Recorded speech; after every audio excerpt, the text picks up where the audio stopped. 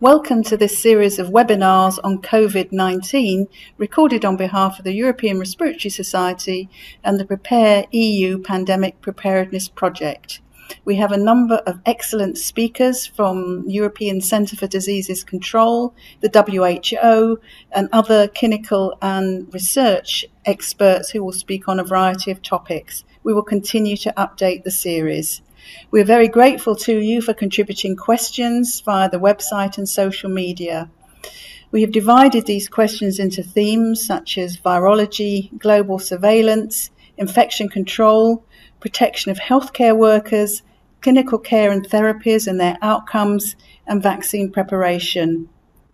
Our experts will address these as relevant in their presentations or subsequently.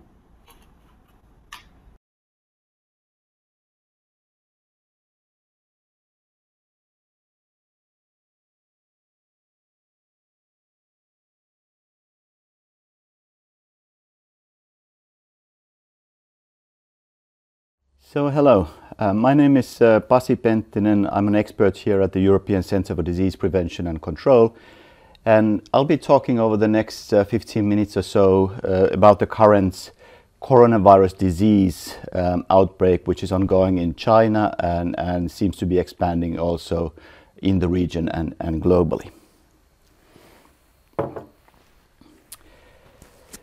Those of you who have been working for a longer time like me will remember the SARS outbreak starting in China in 2003, which caused 8,000 cases around the world and almost 800 deaths in those with quite important localized outbreaks there.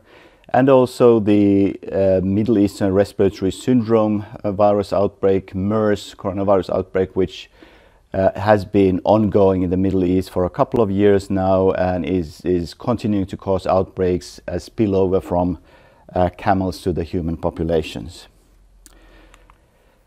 Now, late December 2019, we picked up signals from China that there are important clusters of individuals being detected in the city of Wuhan with an atypical pneumonia-like presentations.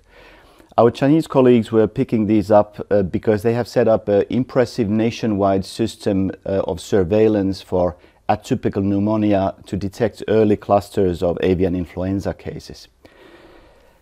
Since that first detections in the city of Wuhan, where most of these cases seem to be connected to a seafood market, a live animal market in the city, the situation has quite dramatically expanded. As of the 13th of February, yesterday when we are recording this, we have had almost 60,000 cases reported across the globe, most of them from China and overwhelming majority from the city of Wuhan or the province of Hubei where Wuhan is situated in. On this map, you will see it as the largest dot in the center of China over here, but do note that the size of the dot is restricted, so actually the numbers from Wuhan are much higher than you see from any of the other provinces in China. Yesterday, we received an important update from China. Over 15,000 new cases under their confirmed cases category. And you will see that as a spike in this epicurve. This created quite a lot of noise in the media and on social media, but the explanation for this important spike is that due to what we understand is a limitation in their testing capacity in the city of Wuhan, they have decided now to include in their confirmed category also individuals who have been diagnosed only based on atypical pneumonia with CT, computed tomography findings that are consistent with that. Outside of China, we have had roughly 500 cases reported. The overarching trend, if you disregard the orange bars on this epicurve of cases outside of China, has not been increasing over the last few days or week.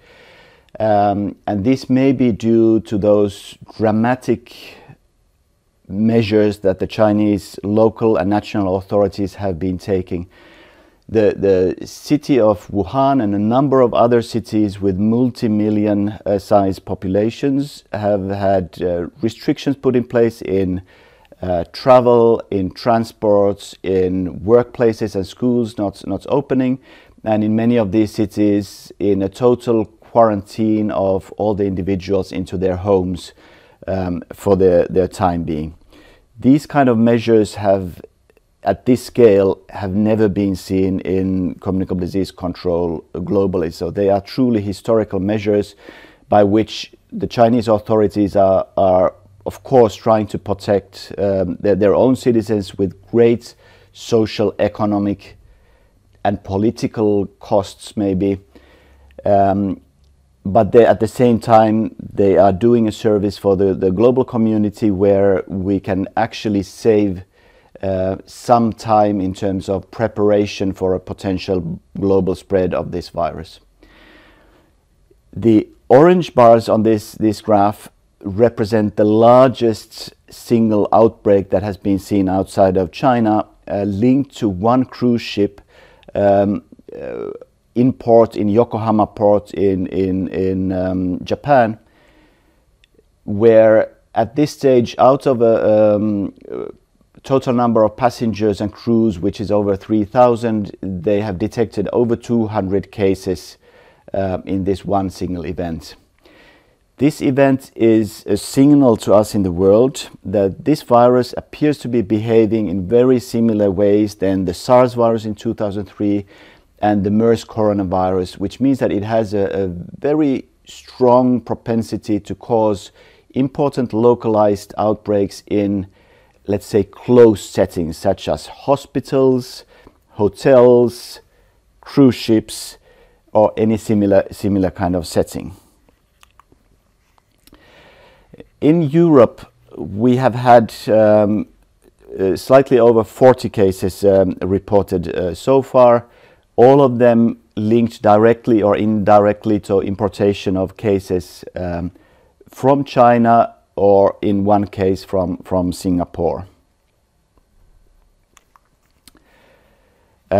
Similarly to the global picture, in the data we have from European countries, we do not see an increasing trend here. In the beginning of this graph, you see the date 23rd of January. This was the date when these extraordinary containment measures were put in place in China, and one assumes that if those measures are effective, about 14 days from that date, you would start to see some decline in the numbers detected outside of China. And this might be the case judging from the trends from this epicurve, but it is really very early to say anything definitive about the European trends. Another illustration of the potential of this virus to cause important chains of transmission, important localized outbreaks, even super spreading outbreaks, is this story of one single individual, a British national who attended a conference in Singapore, not China, in Singapore, met most likely with colleagues from China in this meeting, came back to Europe, spent a few days with family and friends in a ski resort in a very beautiful location in France, traveled back to the UK, and has since been detected as a positive case of coronavirus, and on the way managed to infect a number of individuals in the ski lodge, in his family, and also 2 healthcare workers in UK. So it's very important, especially for healthcare workers, to be aware of this disease. When you do see suspect cases returning from China at the moment, the areas of presumed community transmission may be expanding over the coming days or weeks, who present with acute respiratory infection, especially if they have severe acute respiratory infections, they should be immediately isolated into single rooms, given surgical face masks, and you should protect yourself and other members of your team with appropriate personal protective equipment, and ensure immediate diagnosis and specimen taken from this individual. I cannot repeat it often enough. It is the healthcare sector, it is the hospitals, it is the primary care centers which are at most risk with these outbreaks. We have seen that with the SARS virus, we have seen it with the MERS coronavirus, and you may recall that with SARS, the whole healthcare system in Toronto was brought to a standstill for a couple of weeks because so many healthcare workers started getting the disease. With MERS, we saw a very similar situation in South Korea, where one individual who went doctor shopping or diagnosis shopping from one healthcare facility to another managed to infect hundreds of healthcare workers and patients in the healthcare system. So you are all healthcare workers. This is your responsibility to keep yourself educated about this virus and have a reasonable level of suspicion on cases that are on potential cases, suspect cases returning from China, or potentially in the future from areas adjacent to China in Asia. Our current risk assessment here at the ECDC is that overall the level of risk for EU, EEA and the UK populations is low. The probability of the infection in our region is considered very low. However, if we do see localized chains of transmission, as I mentioned earlier, the impact of these chains of transmission might be quite high. Therefore, the overall risk assessment we have is low for Europe. For people who are traveling or living in areas with presumed ongoing community transmission, and here at ECDC we are keeping a close eye on the global developments with this virus, and we do update on a daily basis on our website a table where we assess that there is presumed ongoing community transmission based on official surveillance reports, as well as all surrounding information that we can detect through our epidemic intelligence activities. So we consider that in these areas where we presume that there's community transmission, the probability of infection for individuals is moderate to high. Of course, there's a big gradient there. City of Wuhan is where the epicenter of this outbreak is ongoing. Province of Hubei has high numbers of cases reported, but there are increasing cases being reported from other provinces in China, and in the coming days I expect to see increasing numbers of cases reported from countries in Asia with close connections to China. The impact for the individuals who are infected with this virus are considered to be high. Therefore, we consider the risk of this situation for the individuals to be high. As mentioned, we keep our situation updates on the web page available to everybody, so please do visit it. You will see also our guidance documents and our level of readiness there. ECDC has been on increased level of readiness for the last 3 weeks, working in 2 shifts in public health event level 2 for the last 2 weeks. And in terms of our activities, we work 24/7 with the bulk of the work focusing on the daytime activities, but we also cover the situation over the weekends. And the main purpose of our existence is to provide situation awareness for the EU member states, the public health authorities, the ministries of health, provide rapid risk assessments, harmonize the case definitions used in Europe, provide contact tracing guidelines, technical documentation for member states to use in this situation.